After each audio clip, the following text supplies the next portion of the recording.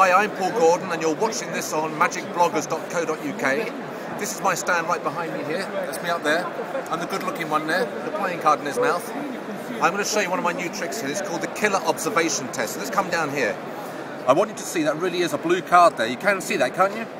And I've actually got 4 of them, but one of them is face up. Did you see the 8 of spades? I did. If you saw the 8 of spades, did you see the fact there are 4 8 of spades there? Can you see that? But also, did you notice, this is the part I don't understand, did you notice the 8 of diamonds? If you didn't notice that, you won't have seen that. If you didn't see that, you won't have seen that. You won't have seen that. You won't have seen that, I'm sure you didn't get that either. And that's the killer observation test.